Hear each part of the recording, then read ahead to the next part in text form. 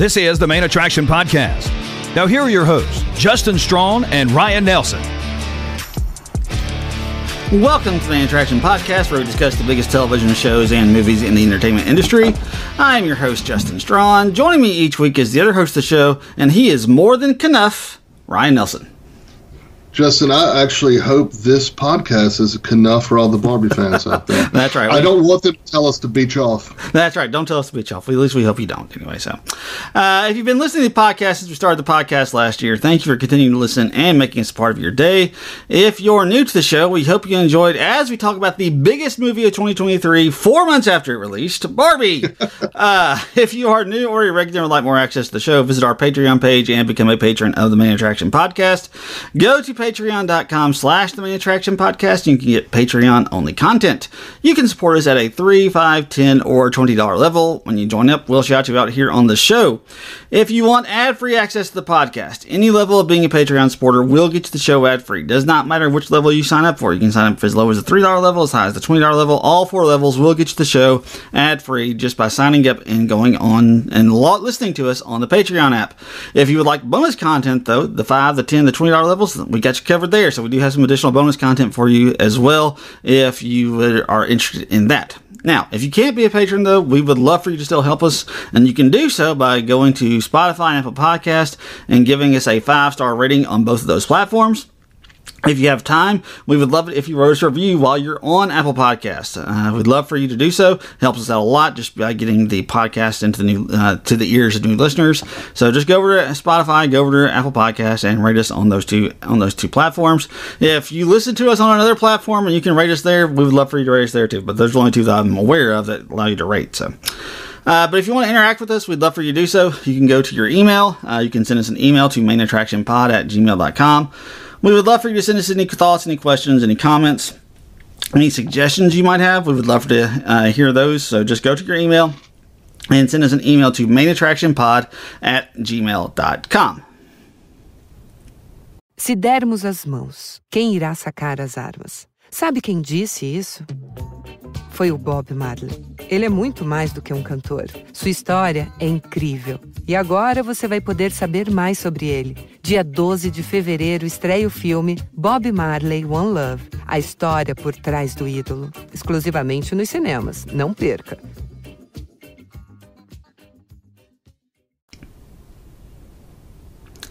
All right, so like I said, this is the biggest movie of the year. How much did this thing bring in by now? I don't even know how much. Is it $2 billion?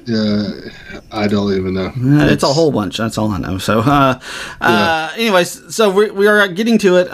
We just are now covering because I have just now seen it. It took me a while. We'll get into that a little bit later on about why it took me so long to get in to finally get a chance to see it. But just because this is showing $1.5 billion. $1.5 billion. Okay, so I figured it was if it hadn't gotten to $2 billion, I figured it was getting pretty darn close. The only thing that's even close to it right now is the Super Mario Brothers movie. So like I said, that's kind of where we are. Look, like I said, we'll talk about more while we're just now covering. But I did want us to cover it because I finally have seen it. It is the biggest movie of the year, and I just want us.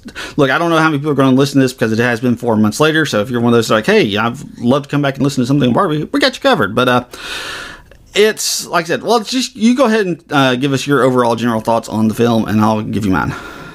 I love this movie. This is the second time I've seen it. I saw it at the theater, which was just an absolute incredible experience. Watched it last night. Loved it just as much. Bravo, Greta Gerwig. Bravo, Margot Robbie. This movie is unbelievable how good it is. Yeah, it's really good. The people who complained about this can beach off because there's nothing. The complaints were stupid. This movie is innovative. It's funny. Yeah. It is what we've been talking about. We were talking about being burned out on superhero stuff. Here's IP that they took that hasn't been used and just made the most creative and fun movie to come around in a long time. Yeah. Look, I'm with you. I think it's really, really good. There are parts of it that I've struggled with a little bit, but for the most part, I really, really enjoyed this film. Look, to me, it's a fascinating film. I'll just go ahead and tell you this much right now. Just because I had no idea what to expect. I had no idea what to expect from a Barbie movie. I had no idea. But watching it, it made me just really fascinated just to dissect this film, just because I was a sociology major in Mississippi State. That's where I got my degree in. I have actually, we actually, just in terms of like when we start talking about cultural things, I took a couple of cultural anthropology classes. Barbie actually comes up in a couple of those classes just because of the cultural dynamics that it has and the cultural impact that it has. It did things that no other toy had ever done. So, like I said, I was fascinated by this film. I was completely fascinated. It is really, really funny. So there's that as well. So, didn't have any first clue what to expect. Came into it completely blind. I'd heard, I'd heard a lot of the complaints because, look, when it came out and people were talking about it, it was hard. It'd be hard to avoid some of the talking points of it. And if you're wondering, let's go ahead and just talk about this real quick. If you're wondering why I'm just now seeing it, look, when it came out the same time as Oppenheimer, and I'm short on time, even during the summer. Even though I'm a teacher during the summer, I still am short on time because me and my son, we travel all over the place for him to play golf. So finding time to even make it to the theater is difficult, so I had to make a choice. Do I want to go see Oppenheimer, or do I want to go see Barbie? And if you've listened to this podcast long enough, I have talked repeatedly about how Christopher Nolan is like the one director who will get me to the theater every single time. So I was going to go see Oppenheimer. That's why we discussed Oppenheimer back in the summer. So this is why we're just now getting to it. I went ahead and watched it this past week, Tuesday, I think, of this week. I couldn't sleep. I could not sleep. I don't know what it was. It's one of those frustrating things when you're just sitting in bed and you can't sleep. The next thing you will do is you're sitting there. So after about an hour, I finally got up and I went into the living room. I was like, let me find something to watch. And Barbie was on sale. It was on sale for $13 on Prime Video. It's like, okay, finally, it's not $30. So I'll go ahead and purchase it and end up watching it and absolutely loving it. So now, have your wife and daughter watched it? Not yet. I hope to watch it with them here soon, but we have not had a chance to watch it. So just been a kind of a crazy week. So. But I really enjoyed it. I thought it was good. Like I said, there are some parts of it that were difficult for me, but we'll talk more about those here in just a little bit. So let's just kind of get into this real quick. What did you think? What were your expectations of this coming into it? Did you have expectations? What were you thinking coming into it? That's a good question. I didn't know where it was going. I knew it was a comedy about Barbie. It looked funny. Yeah.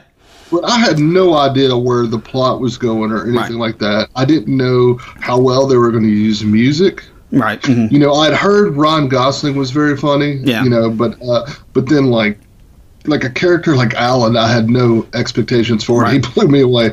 Also, I didn't realize how involved Margot Robbie was into getting this movie made. So bravo to her. Mm-hmm. Yeah, she plays a big role in getting this thing made, getting it to the screen. So, yeah, like you said, bravo for her. Like I said, when I heard there's going to be a Barbie movie, I'll be real honest with you, I thought it's going to be just an IP. Yeah. It's just going to be an IP film that's going to be kind of dumb, probably not great. But then I heard that Greta Gerwig was doing it. Yeah. And that changes things because Greta Gerwig, she does thoughtful, interesting things. Now, Greta Gerwig can do some weird things too. And like I said, I really didn't know what to expect because, like, Greta Gerwig did a movie that I'm absolutely loving. I think is really, really good, and that is the 2019 version of Little Women. She did that, and it was. Did you ever see that? Oh yeah, fantastic. Fantastic film, absolutely fantastic. She also, though, did, I don't know, she didn't direct it or anything, but she was still very much an integral part of a movie that I saw that I did not like at all, and that is White Noise, that both you and I saw. Well, that was her partner, about. Well, and that's what, I'll be honest, when I first turned this on and they started doing the credits at the beginning of this thing, I see Greta Gerwig and Noah Baumbach either helped write or produce or something like that, and I got a little concerned. I'm not going to lie to you. It's like, oh no, what are we doing here? But thankfully, it has some of those like weird elements to it, and those are the parts where I kind of bumped up against it a little bit. So I was like, I really don't know what to do with some of this stuff. But for the most part, though, I really enjoyed this film. What really got me interested, what made me think, okay, well, maybe this thing is going to be good when coming into it, before I ever saw the film or anything like that, the teaser trailer that they released, I don't remember when they released it, but this is what actually kind of piqued my interest in it. Actually, is like the very opening of the movie. I was really surprised by this because it is a straight beat for beat just cut of the like opening 2 minutes of the film where they're doing the 2001 riff with all the girls playing with the baby dolls and the giant Barbie. They start smashing their dolls. So like I said, I was really surprised that was actually part of the movie. What do you think? Yeah, that was really good, and Helen Mirren just a perfect narrator in this film. Yeah, she is. She's absolutely a perfect narrator. Which, like I said, I didn't know if it was going to have narration, and I didn't know any of all that, but it's just absolutely fantastic. So, but what's interesting about this film, like I said, because it opens up and it starts. And it honestly, it kind of starts the way that I expected it to be. I expected it to just be about the Barbie toy. I mean, that's because that's what they're doing here at the beginning of this thing. They're just giving us Barbie land. There's all these Barbies. There's all these Kens. And they're introducing us to the world. You know, the Barbies, their feet stay in high heel pose the entire time. Yeah. So like I said, they're giving us all this stuff that I just kind of expected, but the moment when they're at the party, and she says something along the lines of, did anybody think about dying or anything like that today? Yeah. That's when it decides, that's when you know that they're going to be doing something a little bit different and something that I'd never expected from a movie about toys. Yeah, it was definitely surprising. I thought also this was where you're starting to see Ryan Gosling is like, he's not enough. Right, yeah. Like, you see he is, like, having, like, issues of trying to get her attention. Right. And it's like he's struggling. So, yeah, you were like, okay, this is going to be different than you're expecting. Yeah, it really was. Because, like I said, I just came expecting a movie about toys, and I didn't know how. I figured it would be Barbie going into the real world, which it is, but it's more than just Barbie going into the real world. But they're obviously talking about the big thing about that they do in this film, which is surprising that they can do this.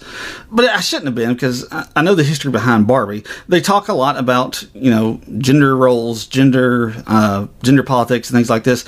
And as much as it focuses on gender, I don't think it's necessarily completely about gender. I think it's just about humans and just where we fit in general. Because look, there are things that they talk about that I don't think is just necessarily something that just women struggle with. I think there's a lot of things that just people in general struggle with. The desire to want to be loved, the desire to want to fit in, to be enough, to just simply be enough on for who you are and what you are. That stuff, like I said, it really does a good job of showing that. And like I said, because look, we're two guys on this film podcast talking about a movie that is honestly, look, I don't think it is just for women or just for girls, but I don't think so at all. But it is. I think that is obviously the target demographic. There's no question about that. Right. For sure, but it also does a good job of like, hey, how about we treat everybody with some respect and try to listen to each other? Right, and that's the big thing about this film is they want people to understand what.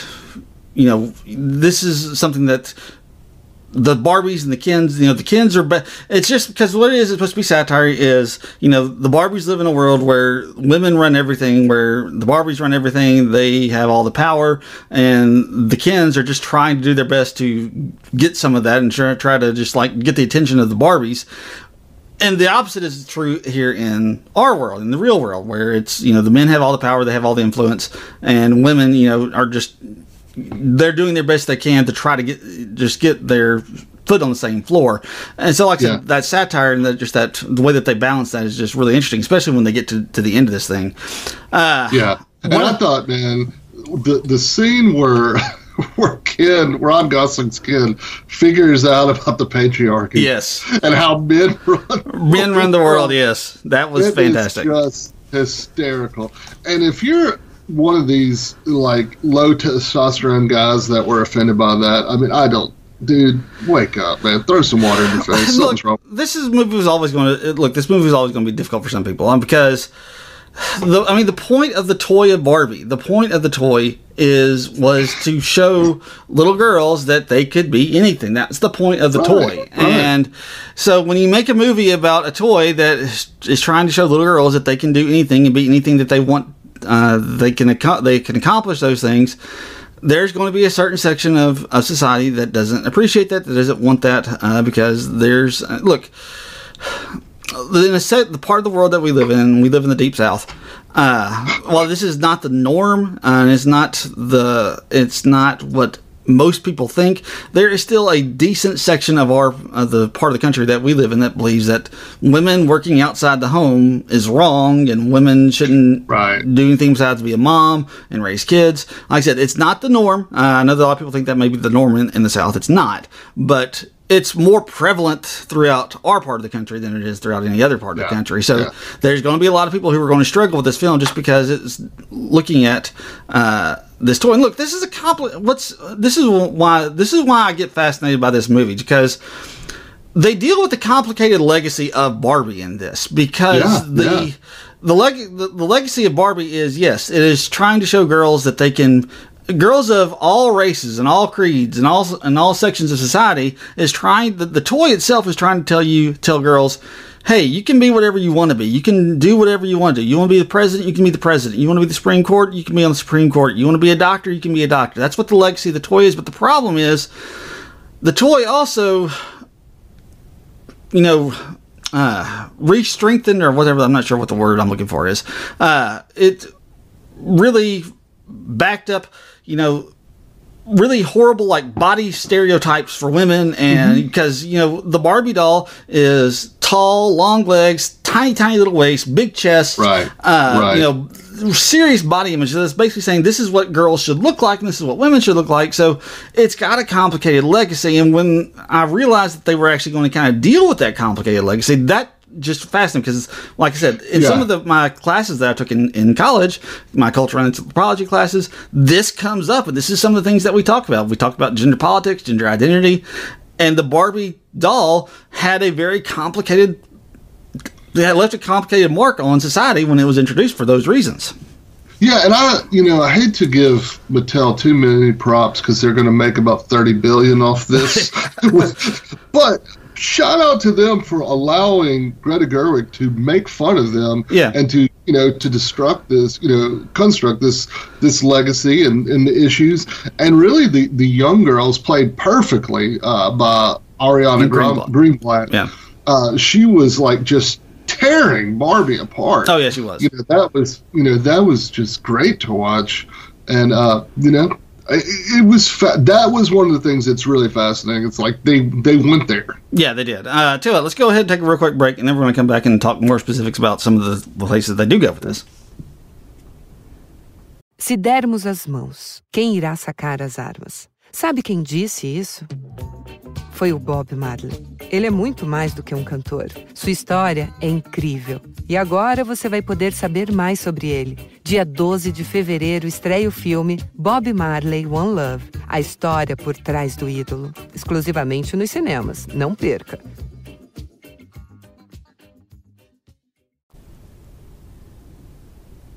All right, so like I said, let's just kind of get into some of the specifics, because you bring up another point that I was really surprised by, because Mattel doesn't look bad in this, but they don't look great in this either, just because you've got a boardroom full of nothing but men who are trying to decide, how best to market toys aimed specifically at girls, and how they can use those, and how they can profit off of that, and how they can just profit off of that in general.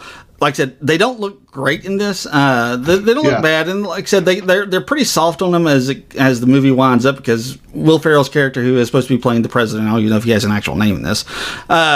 He was really, really funny. Yes, he was. He's just the CEO of Mattel. He's perfect for the role that they cast him for, just as this kind of clueless CEO who has somehow found his way into this role and is making just money hand over fist. And him screaming stuff like, "Find that doll!" Yes. Never not funny. Never not funny. The parts of it that made me kind of bump up against it, and the parts that I struggle with, like when they're running through the Mattel headquarters, when it starts to be just kind of weird, when it really kind of leans into the weirdness of it, that's when I started to kind of struggle a little bit, because those didn't always just work for me. But when they're really digging into some of the stereotypes and some of the some of the gender politics and some of the just the human politics and just identity questions. Those things just really, really worked for me. Like I said, some of the the weird stuff, it didn't always. Now give me some examples of the weird stuff. The weird stuff, like when they were running through the Mattel headquarters, like I really, that just didn't work for me. I thought they sometimes spent a little bit too much time doing like the going through, like or on the boat, or on the jet ski, or on all that. See, I thought that was funny. I thought it was funny too, but they kept doing it, and it got old for me a little after a while. Like I said, the very first time I thought it was great, and then like the second time I thought it was great. Then they got Will Ferrell and all his people. Like, okay, we get it. It's like I said, it just kind of wore on me, but like I said, I was fascinated by all the rest of the stuff. I was also really fascinated just by how quickly things changed in Barbie Land. So, and look, Ryan Gosling, to me, look, Margot Robbie, this is Margot Robbie's film. She's the star. There's no question about that. And like I said, it's very much true that, it's Barbie and Ken. It's very much the Barbie story. But Ryan Gosling and all of the Kens, they're the ones who truly make this thing work in terms of what they're trying to accomplish. Because if you don't get Ryan Gosling... Hold on. I agree. Okay, keep on. Because if he doesn't go into the whole, we're going to go into the patriarchy and we're going to go back to oh yeah. If they don't do that part of this film doesn't work. It's just a fluffy, just standard, fun, kind of funny movie. Because like I said, that gives it meaning. That gives it its purpose, because it makes it... You say that, but when the Barbies and America Ferrera and Ariana Greenblatt's character come in to overtake the patriarchy, that's where the movie really goes to another level. Yeah, but like I said, but you can't have that unless they decide to even tackle I just don't want to give the Kens too much credit on here. Well, no, I mean, like I said, but it's the fact that they're willing to dissect it. That's what makes this. What makes this thing just really, really work for it. Because I didn't expect. I heard people say they mentioned the patriarchy a whole lot, and I didn't really know what they meant by all that. But they really did. That was overblown. Yeah, and like I said, it was only a handful. And it was funny. Like the scene where they're all singing like Matchbox 20 to like a girl. Right. Like that stuff happens. Oh, yeah. And like I said, look, I loved that song is my favorite song. So I was like rocking along with it. Yeah. But it's just like they understand the subject matter. And like I said, by going to that place, it elevates this film to a point where I just did not expect it to be, because like I said, otherwise it's just a fluffy film, and there's nothing wrong with it. There's nothing wrong with it being just a fluffy film. There's nothing wrong if they decided to do that. It would have been great, because there would have been a ton of women, adult women, children. There would have been a ton that would have just loved to see it, just because they grew up with Barbies and played with Barbies. But the fact that they decided to do something a little bit deeper and go a little bit and they dissect some things by using Ken for that reason. Because otherwise, and that's another thing because Ken has no purpose in this film if they don't do that. Right. And that's what's great about this. Because look, obviously you and I didn't have Barbies growing up.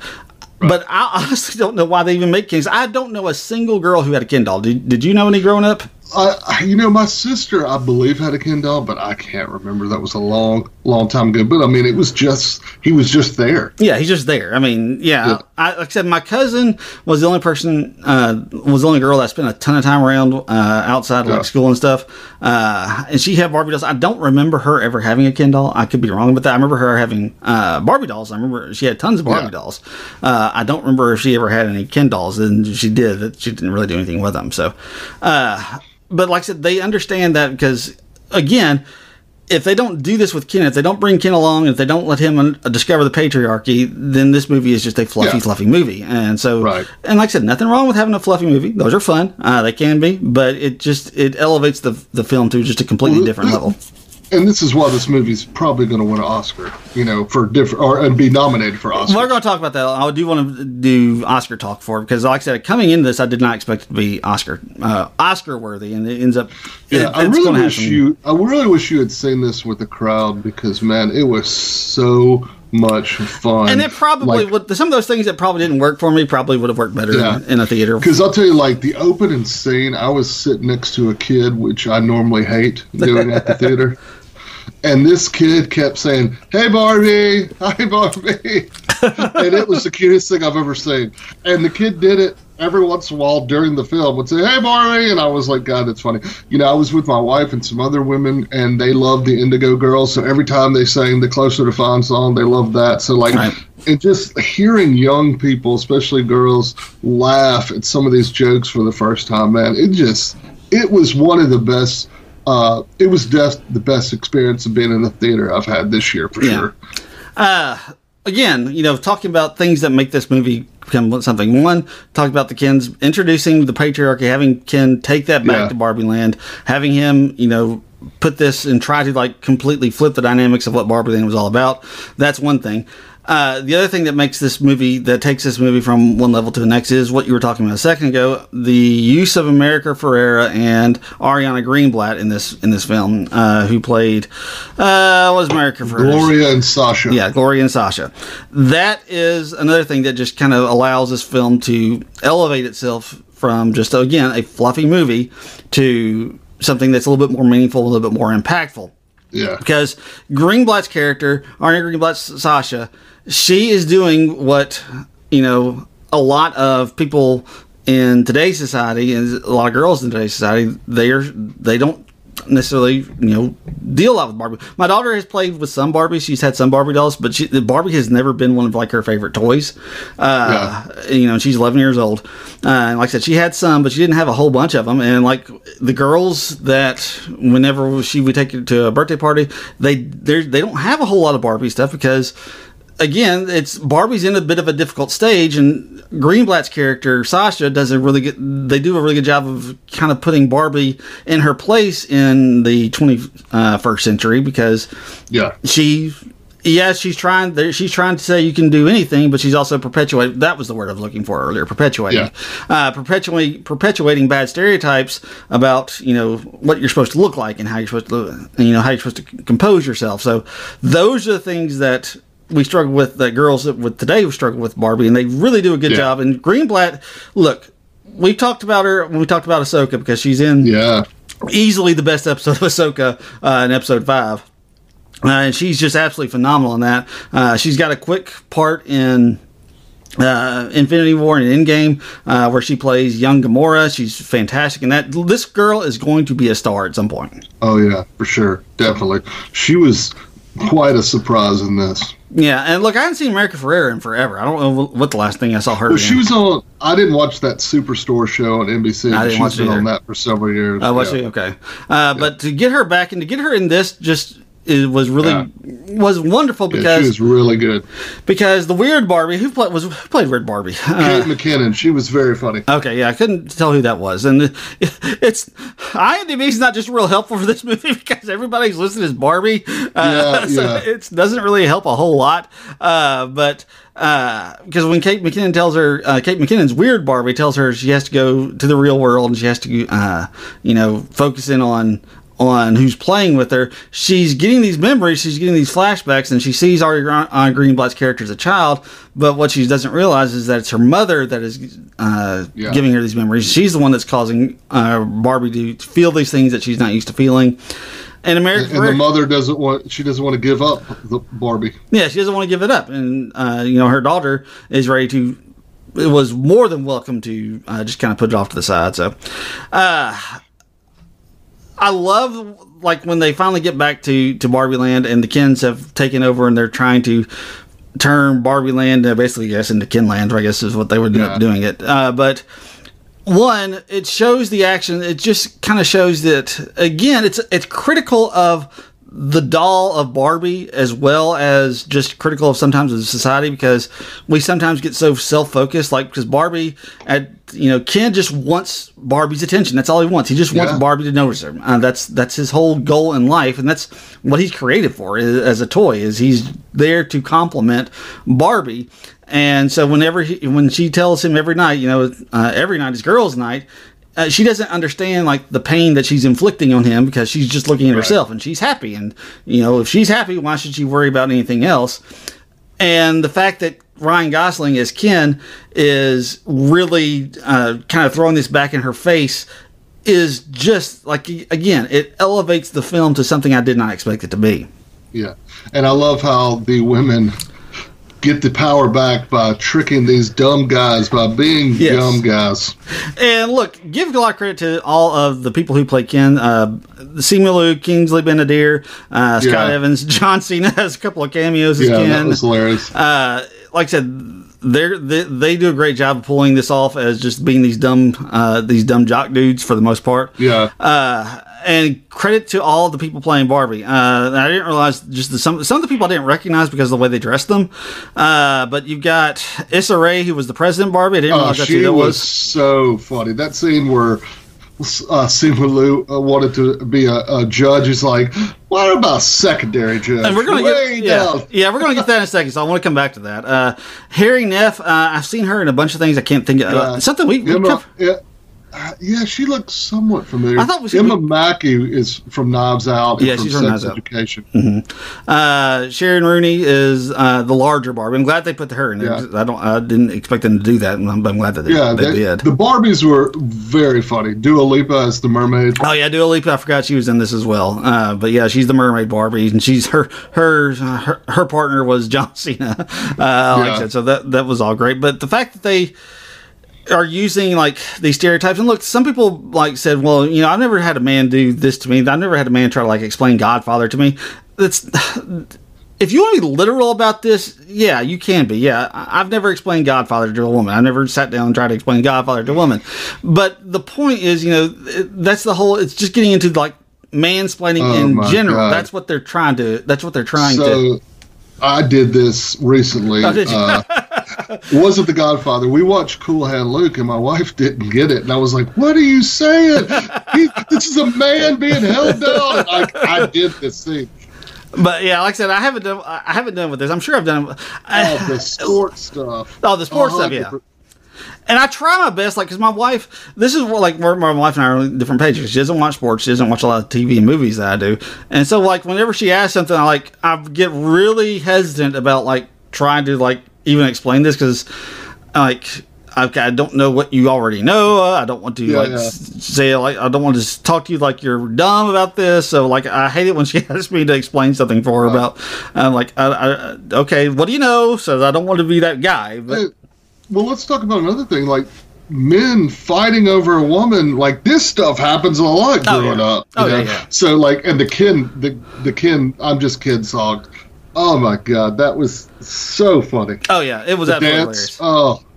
Like I said, they took this in places that I did not expect them. The Ken dance, the Ken song, it was really, really good. And the fact that there's a little bit of Pinocchio with this, especially when they get to the end where Barbie Land has been saved. They've got Barbie back. The Barbies are back, kind of doing what they're supposed to, kind of being an opposite mirror of society.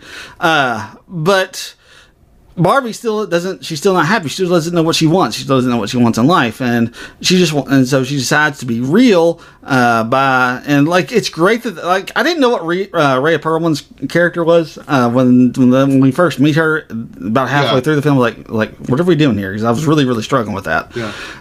And when they tell us at the end that she's playing the creator of this, and that's what her role in this film is, I was like, oh, okay, well, this makes sense. And that moment there at the end where she's talking to Barbie and they're kind of going through it and she's kind of explaining, I created you to be whatever you wanted to be. And, she decides to go to the real world.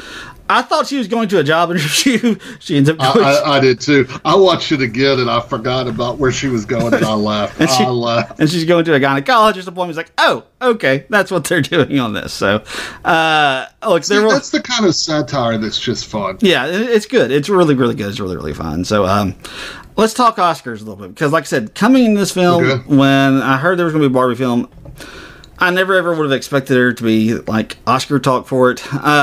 Look, it's probably going to get a Best Picture nomination. It's not going to win. I think so. It's not. I don't think it'll win. It's not going to win, but it'll probably get a Best Picture nomination.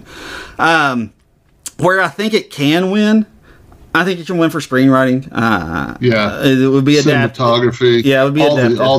I would say screenwriting. Yeah, it could win there. I'm not sure that it will, but it could win there because it'll go for adapted because it's based off of a toy, so it's going to be adapted screenplay. Oh yeah. Look, the song "I'm Just Ken" that could easily win.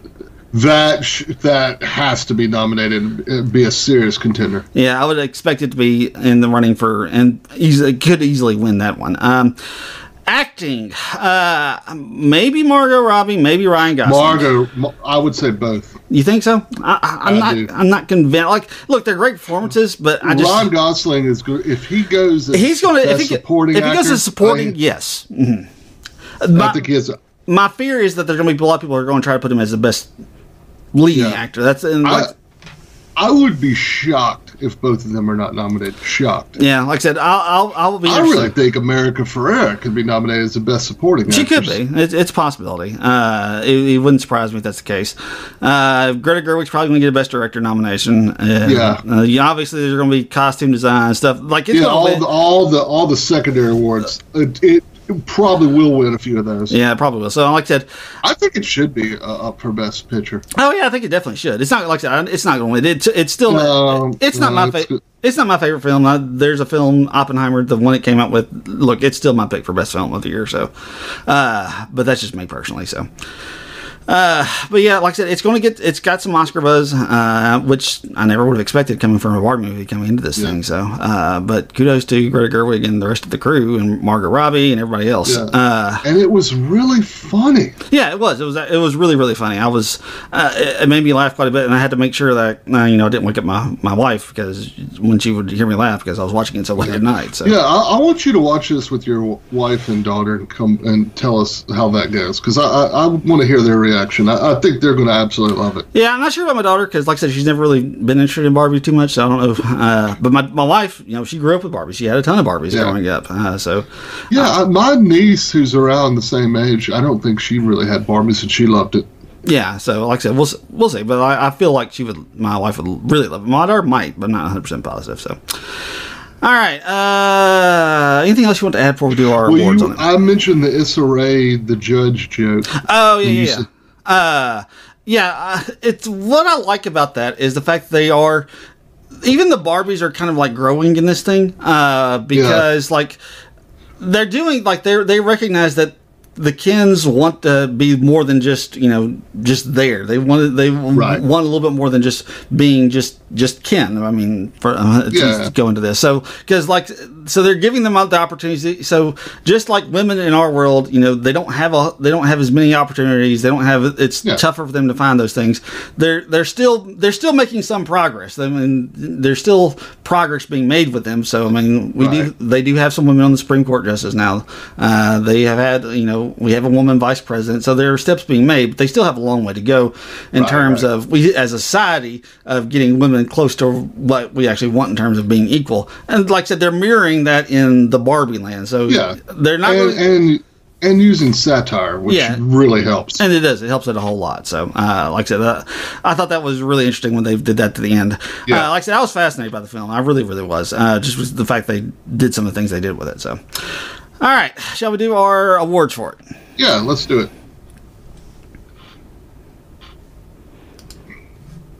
All right, up here on the Main Attraction Podcast, whenever we are covering a movie or television show, we like to give 6 awards based on the 6 characters of Friends. Up first is the Rachel, the star of the show. I think this is obvious, but who is your star for Barbie?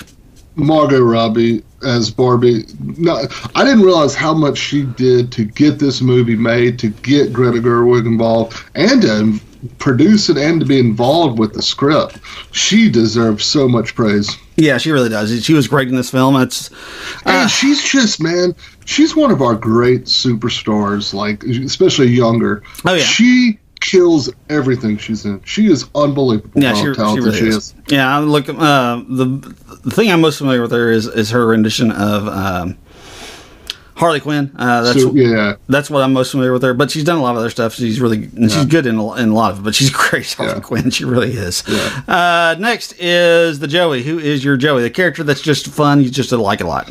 I went with the other variations of Barbie and Ken, like we talked about. Kingsley Ben-Air, Simu Liu, Issa Rae, Alexandra Shipp, Emma Mackey, all the other ones. I thought, like you mentioned earlier, both those variations, who I didn't realize all of these people were going to be in this movie, they brought so much to it, and just they weren't just background. They actually were involved into the process. So I really enjoyed all those performances. So the other Kens and Barbies. I went with America Ferrera as Gloria. She was. I got her somewhere else. Yeah, she was my Joey. I really liked her a lot. So that's where I put her. Great. Your Chandler, the person who made you laugh the most. I had two people: Gosling as Ken. And Michael Cera as Alan. Oh, yeah, he was great. We had brought about Alan was really, really funny. Alan was really, really funny. He was absolutely phenomenal. Again, I'm not familiar with Barbies, but apparently Alan was a real Barbie doll that was supposed to be kind of like Ken. And it was great. He was fantastic. Yeah. My Chandler, I went with just all the Kens, specifically led by Ryan Gosling, because they were quite funny. They were absolutely hilarious. And Ryan Gosling is fantastic in this. He is. He's so good at comedy. Yeah, he really is, and you don't really think of him as a comedic actor, but he's really good at it. So, the Phoebe, the oddball of the bunch. Who's your Phoebe? I went with Kate McKinnon as Weird Barbie. Yeah, that's. I was going to go ahead. I can throw her in here, but I thought it was pretty obvious. So I just went with Barbie Land. Just the fact that it's this land made of Barbie toys. The dream house, the dream car, all those different things. I thought that was that was fun. Yeah, it was absolutely fun. It was weird, but it was fun. The Monica, person who's just important to the story. Who is your Monica? I went with Ariana Greenblatt as Sasha and America Ferrera as Gloria. Okay, this is where I put Ariana Greenblatt here. So, but I had America Ferrera somewhere else. But look, they're great together. So I can see why he. Yeah, they really were really good. Like I said, look, Ariana Greenblatt's going to be a star. I don't know what all she has planned, but she's going to be a star. So I think she's like 18 now, isn't she, or something like that? Yeah, I'm not sure. The Ross, your least favorite character. Who's your Ross? I went with Mattel and Will Ferrell. Will Ferrell was so good in this, and it was like, when I saw that he was the villain, I was like, oh man, because really there's only two people that could have been the villain. They were Will Ferrell or Melissa McCarthy. Had to be somebody, with the way they act, right? Like their type of comedy, and Will Ferrell was the perfect person to play this. Yeah, I went with Mattel execs as well, specifically led by Will Ferrell, but and look, they don't even make them as just really unlikable. I mean, they just make them they're just more like clueless more than anything else. Is how they present them. But and they're great. I mean, specifically Will Ferrell. Like I said, I didn't even realize he was in this. Right. I think they did a really good job of keeping that kind of the lid on that. They did, and let me shout out, because a lot of people don't think Will Ferrell and Kate McKinnon can like rub people the wrong way and not be funny. They were both hilarious. Greta Gerwig used them both perfectly. Oh yeah, she really did. She did a great job with them. So, all right, rating time here on the Main Attraction Podcast. On our podcast, we have a 5-tier rating system. At the top of our list is a Succession. Beneath the Succession is a Lost. Middle of the road for us is a Friends. Beneath the Friends is a Full House, and bottom of the barrel for us is a Baywatch. What are you rating the movie Barbie? Oh man, this is a Succession. I had so much fun in the theater watching this, and I thought it was one of the best movies of the year. I watched it again at home and enjoyed it just as much. This is one of the best movies of the year. There's no doubt. Yeah, it's a Succession. It's a really good movie. It's not my favorite film of the year, but it's really, really good. It'll definitely be in contention for best movies of the year, but there's a few that I like. There's still a few that I like a little bit better, but it's still great. It's still really, really good. I do want to watch it, especially with my wife, hopefully with my daughter, but she hasn't had a chance to do that just yet. So, all right. So that wraps up our coverage of Barbie. Like I said, just 4 months late. Sorry about that, guys. Anyway, let's do some recommendations before we sign off for this. What are some things you want to recommend? I will recommend, if Barbie comes back to the theater, go to the theater and watch this. I'm sure they'll do a release of it or something at some point. I would recommend this. If you're watching this at home, wait till it comes back to the theater and go see it. I have a couple of things. The Haunting of Venice, the Kenneth Branagh, Thoreau. It's on Hulu. Is it really? Yeah, and I enjoyed it. It was pretty good. I need to watch that. I think I enjoyed it. I like it too, and I think I enjoyed it more than the than the previous Perot movie. Yeah, I haven't seen the previous one. I saw the first one. I haven't seen the previous one. Death on the Nile or something like that. Yeah. And then also Pain Hustlers, the movie about the opioid crisis starring Emily Blunt and Chris Evans on Netflix. I watched it as well. I enjoyed it. I thought it was pretty good. And then on Amazon Prime, the Robert De Niro, Sebastian Maniscalco, the comedian movie about my father. It's kind of like Meet the Parents, which also had Robert De Niro in it. But it's funny. It's enjoyable. It's an hour and a half. I don't think you'll regret watching it. So About My Father on Amazon Prime. All right. So for me, from recommendations, what do I got? I just lost them. All right, there we go. First one is definitely a. Let me just kind of give some caveats to it. This is not going to be for everyone, but I did watch Asteroid City. It's on. I need to watch that. I think it's on Peacock. Yeah, it's on Peacock. It's really, really good. I enjoyed it a lot. It is not going to be for everyone, though. One, it's Wes Anderson. You either like Wes Anderson. Well, I'm not, let me not say that way, because there are some things about Wes Anderson I really like, and there are some things I really don't like. I did not really like the French Connection. This is a really weird Wes Anderson as well. Yeah, it is. And like it borders on like being a little bit too weird for me even at times. But this is probably his most thoughtful film that he's ever done. He normally, like Wes Anderson films, I mean, he normally has something to say, but he normally kind of makes it like he just lays it out there pretty clear and like just kind of states it plainly for you. He doesn't do it so much with this one, and it's a little. You really have to think, and it's really introspective. It's very much a movie that you've got to constantly just be thinking about, and it leaves you thinking about it as you go away from it. Like I said, it is not for everyone, though. I will say that if you don't like, if you struggle with Wes Anderson stuff, if you struggle with films that don't just come out, because like. I went back and read like 5 different reviews of it to see what other people thought of it, and I just and like everybody had like a different takeaway of just what they thought it meant. So like like I said, it's not just real cut and clear dry about just what he's trying to say in this. So it's not going to be for everyone, but I really, really enjoyed it. I thought it was really good. I'm really glad that I watched it. Next, we haven't talked about too much, but they have started season 4 for All of Mankind on Apple TV Plus. I watched the first 3 episodes that they have released. I did as well. I feel like they have a really good chance of getting back to what like the first 2 seasons were. Thought the same too. Thought the same thing. They have dropped the Danny character. Oh yeah, they did. I don't even know what. It appears like he killed himself or something. Like they haven't really said. But they knew that was a miss. Yeah, it's smart because he was just absolutely weighing down that show in episode in season 3. So, like I said, I'm guessing they're going to reveal at some point what happened to him, but. But yeah, losing him in this has just been phenomenal. It just completely weighed down that show. And what they're doing, I really like the characters they added to this year. Yeah, they added a couple of new characters that are doing some interesting things in this. I love what they're doing with Margot over in the Soviet Union. It's just really, really good. And I don't know if we're going to see President Wilson because she's not president anymore, obviously. But they've only mentioned her. They haven't actually had her on the screen. So I'll be interested to see if they actually keep her on in the show at some point because she hasn't shown up yet. But if you, I hope so, because she was a great character. Yeah, she was. She was a really good character. If you like the first 3 seasons of, or especially the first 2 seasons of For All Mankind, I really like I said, it's only the first 3 episodes. And it still has a long way to go, but it feels like this could be. They could have found kind of their magic of the first 2 seasons. So. All right, I guess that wraps us up for Barbie. Anything else you want to add before we sign off? Yeah. I forgot what I was going to say. I forgot my catchphrase. Oh, appreciate everyone joining us, and we will talk to you next time. I've only said it 202 times. That's right. I will echo those same sentiments. And as always, until next time, may all of your entertainment dreams come true.